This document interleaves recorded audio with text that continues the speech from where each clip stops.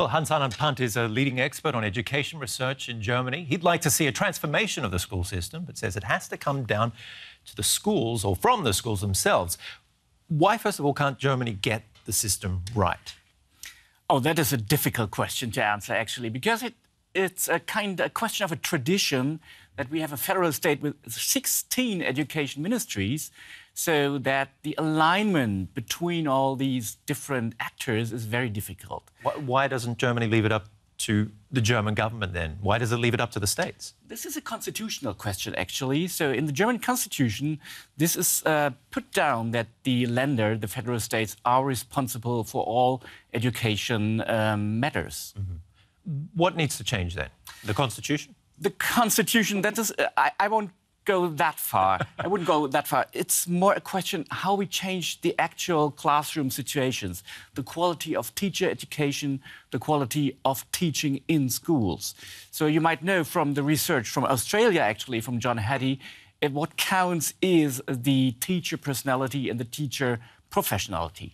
You've also said that the director, the school director, is all important. The school director is the actor in the whole system that has to align what's coming from outside the school and what's going on inside schools. That means in the classrooms. So the modern school leader is someone who has to be instructional, that he has or she has the classroom in mind, and also be distributive in his way of leading and guiding his colleagues. It sounds more like a typical CEO.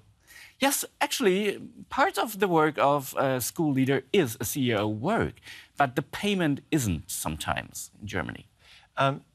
Should Germany be doing more to shake up the system? Definitely, yes. It should be more innovative in the way that it gives more opportunities and room for those schools who actually do completely different things than the usual schools like to do, and to foster and to give resources to these kinds of pilot projects. Resources means money, time, and also a positive evaluation of the job of teachers in itself. OK, back to you in a moment, Hans.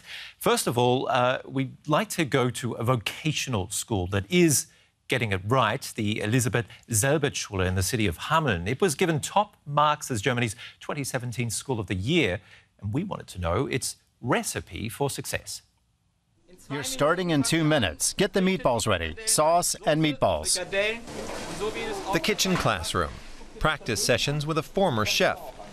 The students here have a secondary school education, and this is where they experience the practical side of their future profession. Are the potato croquettes getting some color? Not really enough yet, but the guests will arrive any minute. The future cooks have a lot left to do tonight. They also have concrete plans for the future. I want to take over the family business. I'd like to work in a hotel. I've always wanted to. If you have a desire to learn, you can learn it all here. But first, they have to get the food on the table. Students, teachers, even the director all eat at the school canteen. It provides a daily opportunity to practice, and not just balancing plates. It's also about interacting with guests. Can I get you some water or one of our coffee specialties? Almost 2,000 students from more than 30 countries are learning a profession here. The Elisabeth Selbert School in the German town of Hameln is one of the best in the country. It received a prestigious prize this year. One reason for its success? Systematic quality tests. We look at the numbers in terms of who graduated, how happy they were with their experience, how satisfied the teachers are, and with these results we've collected, we can see which projects and goals we want to have. We implement those plans, and then we evaluate them over a couple of years to see if we achieved the goals or not. If the plans have had the desired effect, they go into the lineup. To become part of the lineup means to be taken up in the school's system, like independent work. The students are given specific tasks and deadlines, but where in the school building they perform them, and whether alone or in a group, is up to them. The teachers are mentors and counselors. There are grades and reports, of course, but for teachers as well as students. Just as the teachers evaluate us, we evaluate them. For example, in terms of how they structure the lessons. And you get the chance to offer suggestions. Like I noticed how often she says, and maybe made her aware of it. Basically, it's the same thing teachers do when they judge our presentations.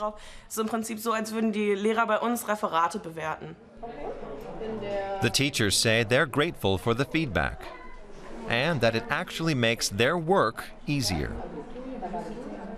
If I have a problem with a class because, for example, I come too late for a lesson or the grading system is unclear or it's not clear what the lesson is about, then there's a problem with the relationship. Then you can try to teach them all day long, but it won't work. They won't absorb anything. A focused learning environment and practical exercises are key, especially when it comes to professions that demand a lot of interaction. Specialist knowledge is just one aspect of the training. Equally important is putting yourself in someone else's shoes. Back to the gastronomy students. It's the end of the day, feedback time. On a scale of 1 to 10, how do they rate their own performance? I'd give myself a 9 because I did what I was supposed to do and helped out a lot. I'd give myself 7 points because I was a little too loud. But aside from that, I did ask if anyone needed help and so on. Time to clean the kitchen and have a laugh at the end of the day.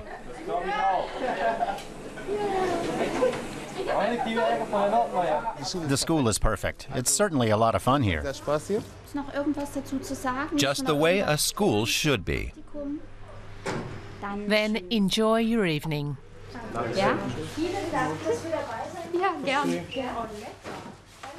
So apart from having fun, what can we learn from that example?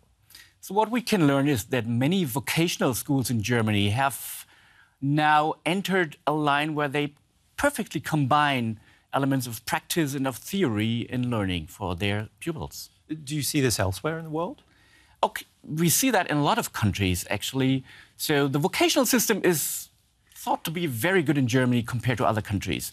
But we see that in the general school system, also in the Southeast Asian countries, a lot more than we do see that here in Germany. What about China? You've also been there. Shanghai, for example?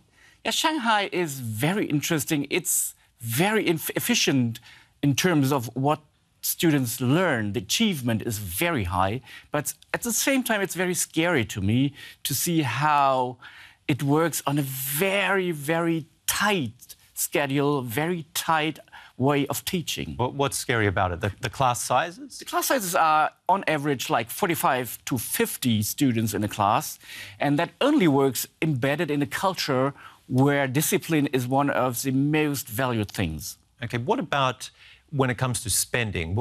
Should Germany be spending a lot more on education? I would say definitely yes. It's not the panacea for everything in this quality aspects, but it's more talking about how important education is for a country like Germany compared to what actually is spent on that. And a topic we'll get to in a moment. Why aren't there more German women studying something like engineering in a country like Germany? I think that has a lot to do with the self-concept that is kind of implemented during the first school years. So we know that women or girls are better in science, but they feel that they were not as good as boys are. So it's more a psychological reason. Anand Pant, thank you very much for coming in today. Thank you for having me.